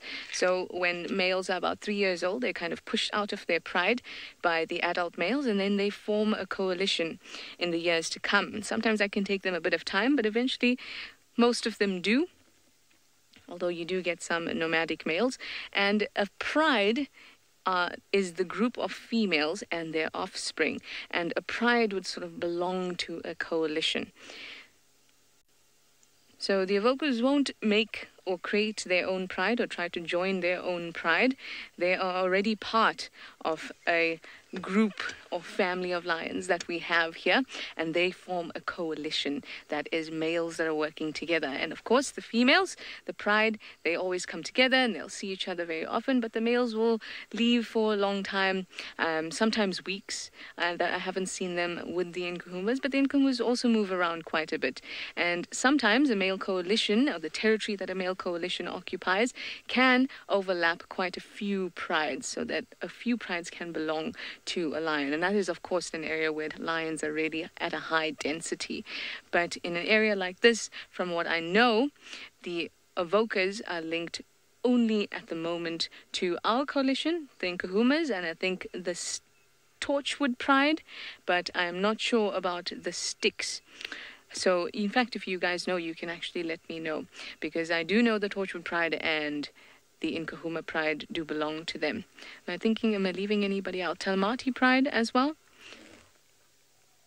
Oh, there are impalas rutting all around us, and that's the noise that I'm hearing. So that's why I'm hoping that these guys will get up and start to pick off what is really easy prey for the moment, considering that their condition will be kind of low. The impalas, that is, that I'm talking about. So tweet back to your question. The evokers will not form their own pride. Rob, you'd like to know if I know where the third evoker is.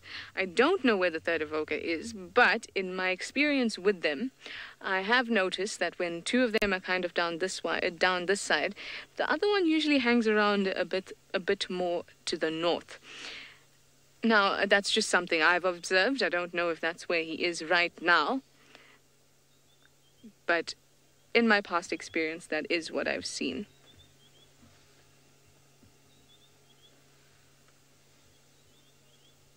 Now, I said I was waiting for this. I was waiting for the slow awakening of the lions, which is what happens around this time when the sun is setting. And it starts with a few movements, some stretching, some yawning. Then there's, of course, the defecating that goes on. They relieve themselves, and then they are on the move. So this is a good sign that he's turned over.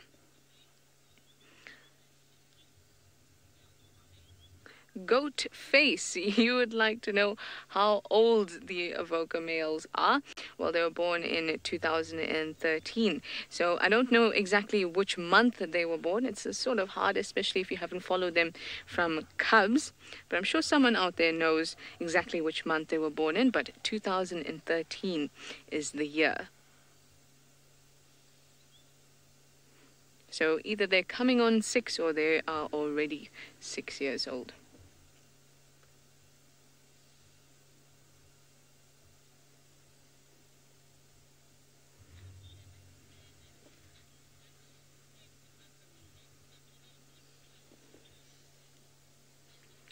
David, interesting question. You'd like to know if it's always the same one that's missing, or do they kind of rotate? Well, it's not always the same one that's missing, because I have seen them all. So I suppose they do sort of rotate. But also, they're not constantly sticking by each other's side within a few meters, you know. They can always go off on their own and explore a bit and then come back or regroup. But I have seen them all. In fact, I've seen them all on one day as well on Juma. So they must rotate in a way, or I guess it's also a bit of chance. This one feels like coming this way. Oh, are you dreaming? There was a small jaw shudder there.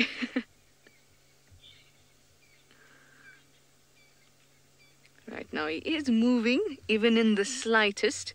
And just the fact that he's moving is making me slightly happy. So let's see what they may get up to once the sun is completely down. In the meantime, let me send you over to James and see how his search is going for Tlalaba.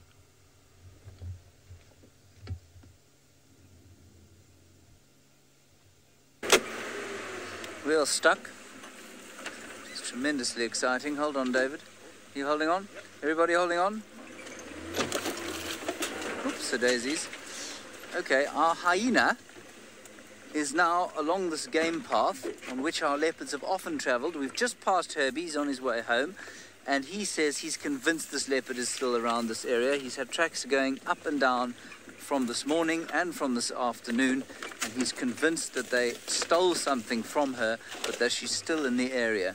And I think that this hyena is also convinced of the same thing. So we are going to do our level best to follow her. Can you see her anymore, David? Not at the moment, no. Just make use of the spotlight.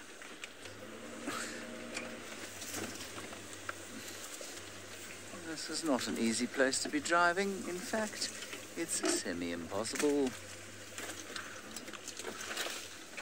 Now, I think we're going to have to go back out onto the road and see if we can make our way around to where this game path terminates.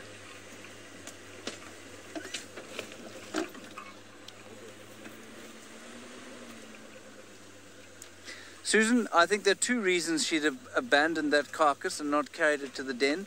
The first reason is that she's a low-ranking hyena, and therefore, rather than take meat back to the den, often low-ranking hyenas will eat away, there she is, they'll eat away from the den and then sort of convert their energy, if you like, into milk and take the milk back for their cubs, because only their own cubs will suckle from them.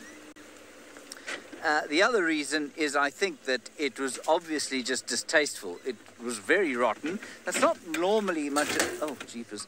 That's not normally much of a deterrent, but I don't know why necessarily she thought that one was particularly more distasteful than any other. Perhaps it was the quills, and she realized that it was just going to be too difficult and not worth her while to pick it clean before she ate it. And I suspect that was probably had something to do with it. She was going along this little game path here. This is really, there she is. Have you got her, Dave? There, you can just see her disappearing. Fantastic. Okay, let's continue. I do think we should keep following her, though. I think it's going to be worth our while. And she's been relatively confiding as well for a hyena. Like I say, they don't often let us follow them, oops, off-road. David, you still there? good. It's a relief.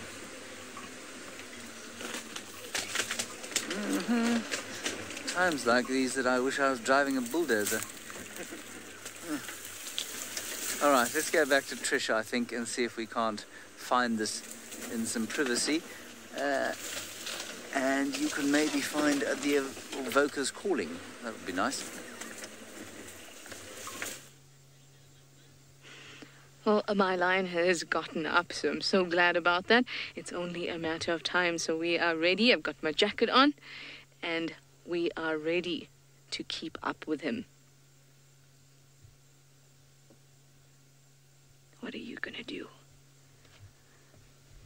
This is always a really nice time of the night, because what happens is you slowly get this build up and sort of a suspense on where they're going to go and what are they going to do, because when it comes to this time, that's when they want to be up and they are on the hunt. And I did tell you there are some impala around, and he kind of just now gave a see that movement of the head kind of forward. Oh, big yawn. Beautiful. He was starting to want to give a small roar earlier.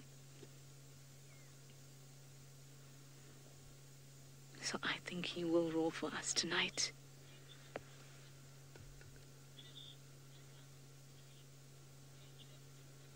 Dangerously simple. You'd like to know if lions dream. Well, for one, I wouldn't really know, but I can tell you about what I think, or from what I've read, because it's hard to conclusively kind of know if lions do or not, if any animal really does or not. But dreaming is associated with REM sleep, rapid eye movement sleep, and it's the same with us. When we are in REM sleep, that's when we dream. So whether the lion actually has REM sleep, which I think it would, considering the amount of time that it sleeps for, then there's nothing stopping it from being able to dream.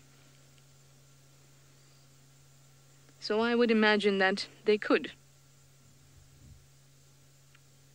I know for certain that elephants do go through a period of REM sleep. Hello, you handsome boy.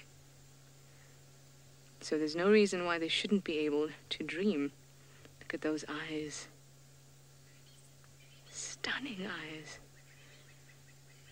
Do any of you feel the need to avert your eyes? But he has quite a gentle stare.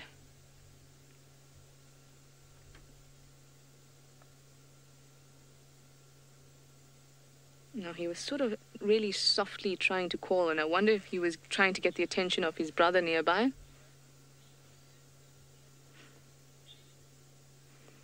Jean, you'd like to know if I'm not scared that I'm sitting this close to him?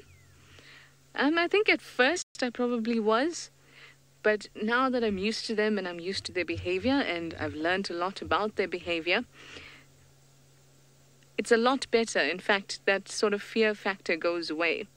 And that is testament to knowledge is power, because so many things we're scared of, if only we actually took the time to learn about them, we'd realize that they're actually not that scary. But there are times, like when the mohawked male that's behind us stared at me. Like I said, he has a very intense stare. Oh, let's listen.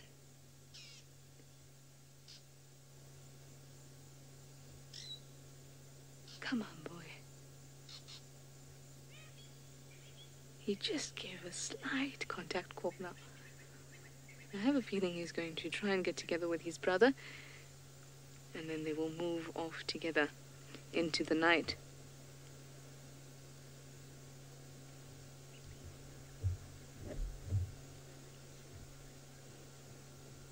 Come on, boy. No, he's decided not to perform on cue just yet. He's still warming up. But he will get there. Oh, there we go. Oh, man.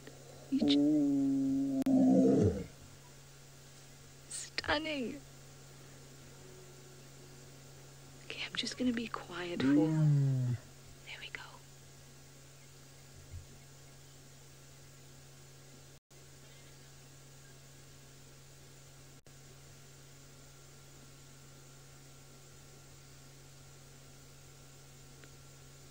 Wait, one more.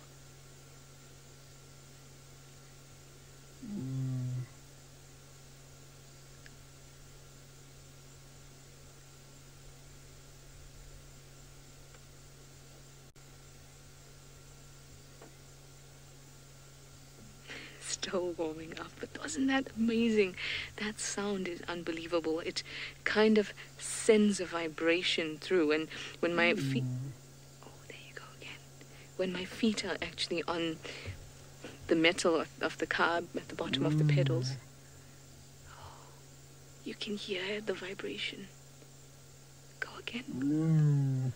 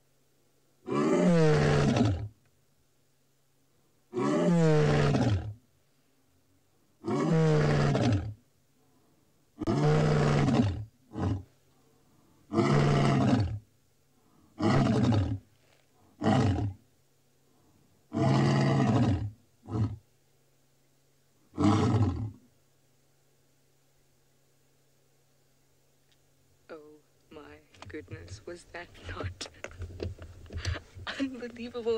In fact, I'm gonna one-word tweet this. You guys need to tell me what your one word is. Hashtag Safari Live, because that was epic. And if you were listening closely, you would have heard there's another lion responding really, really softly in the background. Oh, that was exciting. What are you gonna do?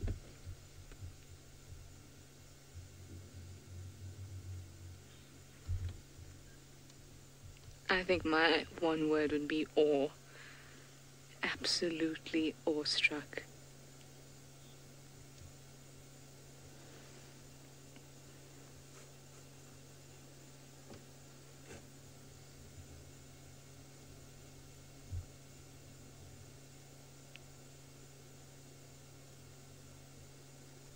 Like I was saying to you, that is so loud, and you can feel the vibration kind of go from your feet that's touching the metal up into your body. Kimberly, your one word is magnificent. Absolutely. It's just magnificence at its finest.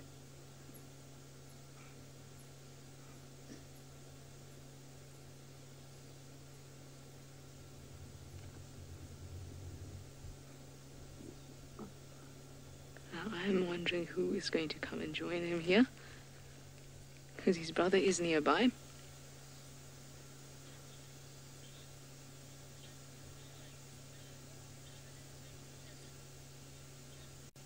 Kat, you'd like to know if the roaring is a dominant thing or dominance thing, or is it just a communication thing?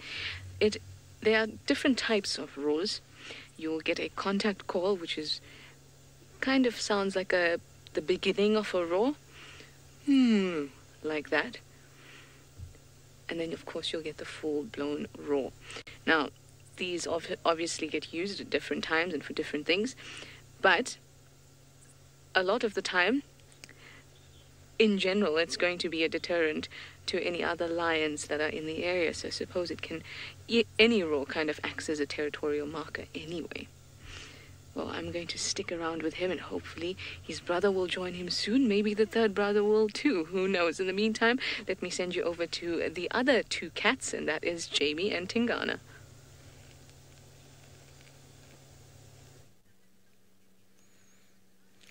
Okay, well, that was probably one of the more stressful periods in my week.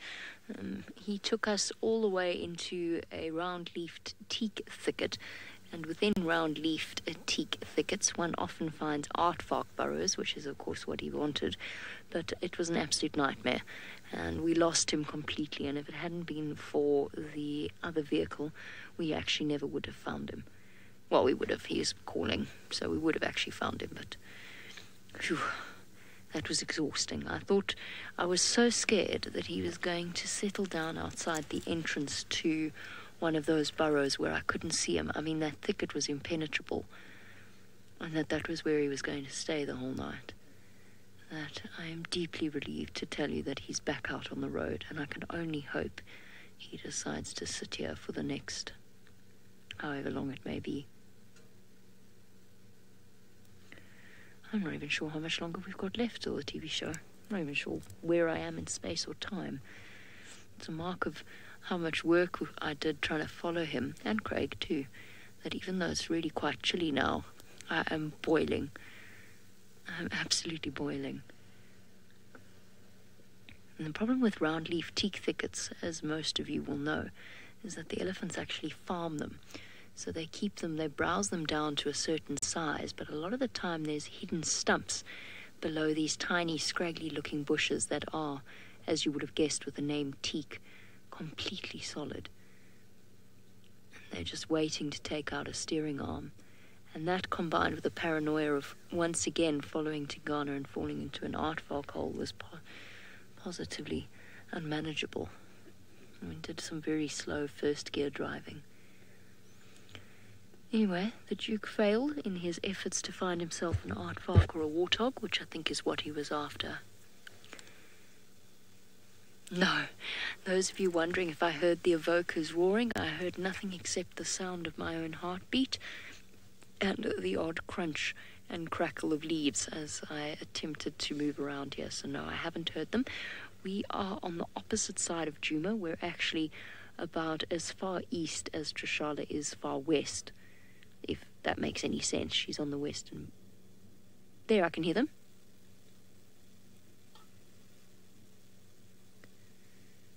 I think. There, I could actually hear them. But we're on the eastern boundary, northeastern corner. Okay, apparently Trishala's lions aren't roaring, so I'm hearing something else.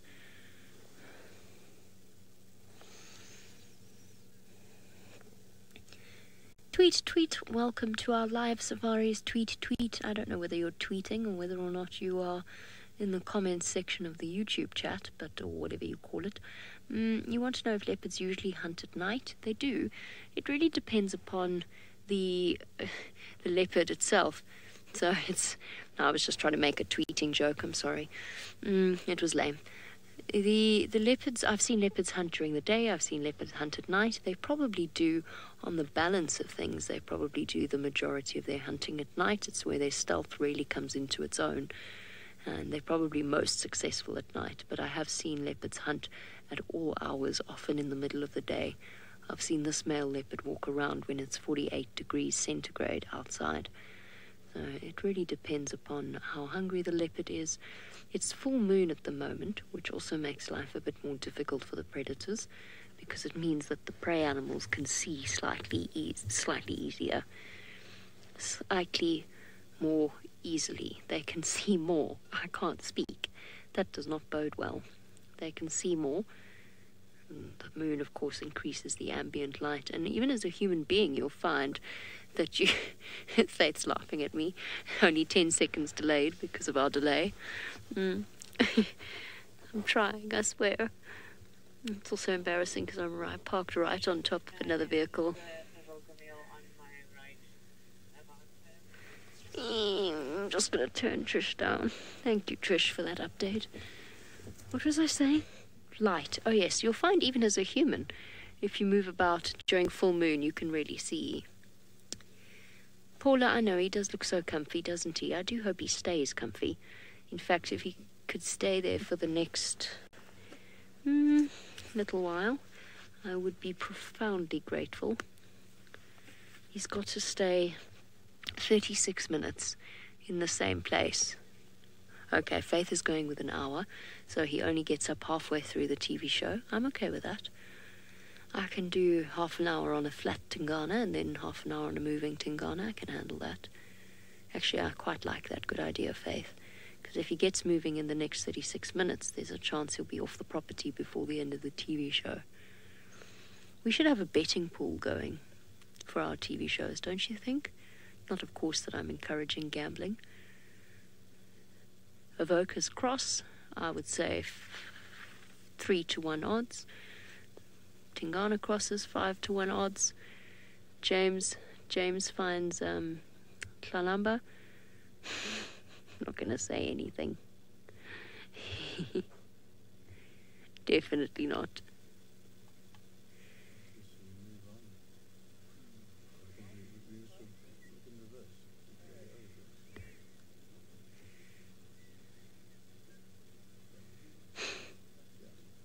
Tingana Soars. Very strong possibility. He's about to do that now.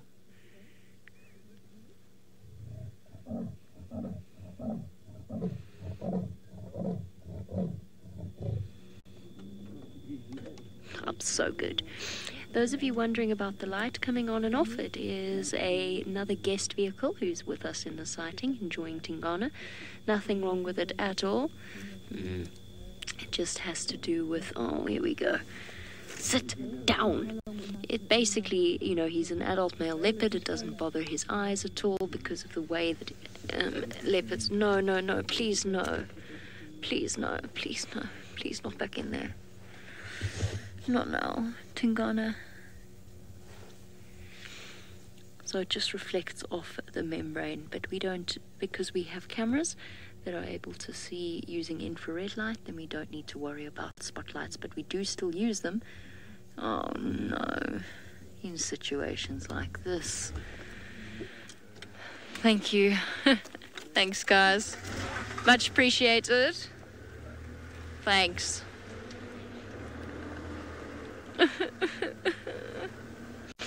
I don't have time for mourning. He's going to disappear so quickly. Okay, bye-bye, guys. You're going off to Trish while I concentrate for the end of the safari. I will catch you shortly.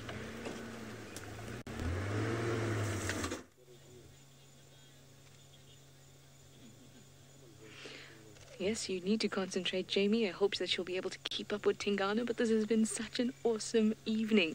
We've had so much vocalization, and this guy is just getting started because he's still doing the beginning of his roar every now and then. And I have a feeling he's going to sit and wait until he's joined by the others, or one of the others, before he actually gets off and moves. Because I would have actually thought that after he moves up or gets up and starts moving around and starts actually turning and yawning and stretching, that's when they actually get up and start moving. But he's waited, so I have a feeling that it's only a matter of time until the other one's going to come along, and then they're going to go on the hunt for the evening, which is so exciting. It would be really, really, really such a pleasure for me. And I really hope that they maybe get up before you guys have to go, which would be awesome. Now, there are other vehicles with us. There are two others, and that's the light that you're seeing there. But this has been an absolute pleasure. Are you going to lift your head up to say goodbye? Maybe you can give us a hut for goodbye. No, I'm asking too much. A roar to say goodbye would be awesome. What do you say, fella?